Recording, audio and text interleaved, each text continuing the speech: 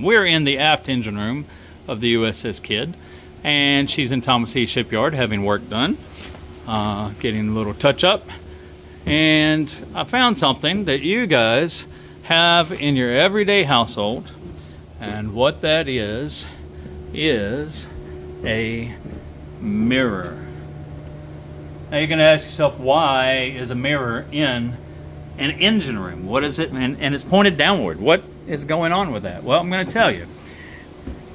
It has to do with the reduction gear and the turbine. The turbine is a container. It's got big turbine blades in it. Steam flows through it, hits those fan blades, those turbine blades, and rotates them and causes the shaft going from the turbine to the reduction gear to rotate. And of course the reduction gear does what it's supposed to do. It slows down those revolutions to where it's at a speed that will not break the propeller shaft.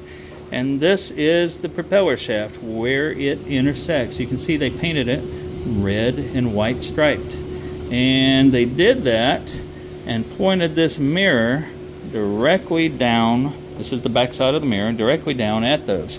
So what purpose does that have? Well, you've got a throttleman, a gentleman. He's a sailor. He may not be a gentleman, but let's just give him the basic shadow of the doubt. Not shadow of the doubt. You know what I'm saying. We're going to give him the benefit of the doubt. That's what it is.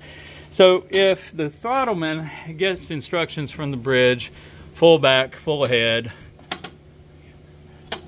whatever, 1/3, 2/3, then he's got to spin one of these valves here, and you can see there's 4 of them.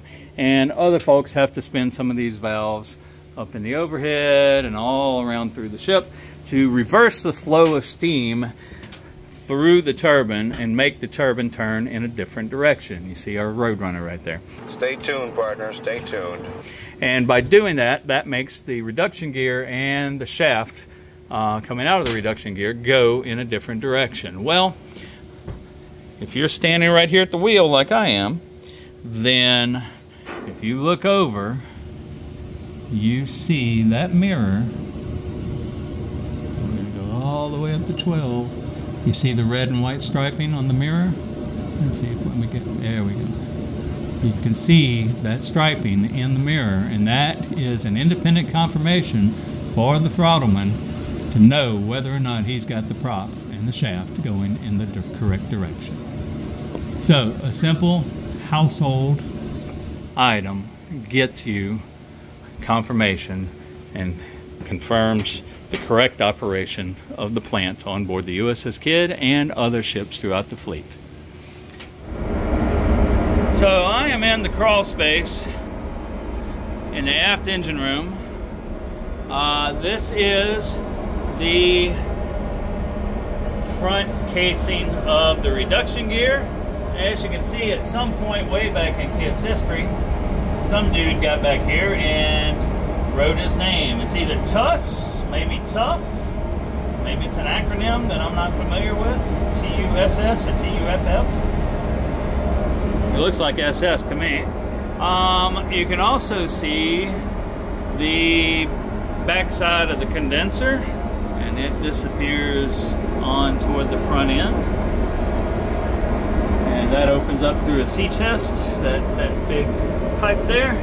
The sea chest is an outer opening on the ship's skin. We're crawling around looking for any holes punched by the people doing the blasting. And as you can see, it gets tighter, and this is the end of the line for me. I cannot fit up through there, but we're looking at the structure of the ship to see if there's any deterioration, not just peeling paint, but actually frames and longitudinals that are compromised. And if you want to see how far I've got to go back to get out, that is Antonio down there waving his flashlight. Say hello, Antonio. How's it going? How's it going? It's going crawly. Fortunately, I'm not claustrophobic unless I get into the extreme. So this is an example of what's going on in the shipyard, guys. Wish me luck. I've got to go all the way back down there. If not, then I become a part of the exhibit. That belongs in a museum. so do you. So here's the top side of the reduction gear, and we have done a video, the World of Warships behind the scenes museum ship USS KIDD. You can find it in the behind the scenes playlist. We've talked about how the reduction gear works versus how it ties into the turbines. You're looking at the low pressure steam turbine here in the aft engine room. That's the shaft that connects it. And the thing that I wanted to bring up for you, and I'm reaching around the pipe with the camera, so if it's shaky, that's why, is our good friend, the Roadrunner. Somebody, let me kill the flashlight, please. Thank you. Somebody along the way decided to paint Roadrunner on our low pressure turbine. And the artwork has held up all these years. We have not touched this up. We did not even know it was here until volunteer Tim Hales decided that he would help restore the aft engine room, and he came down here. He did this in honor of his dad, who died in a kamikaze attack in this space aboard the Lindsay. 1 day different from when KIDD was attacked, April 11th. Lindsay was hit on April 12th, and Tim Hales' dad passed away, died in that attack.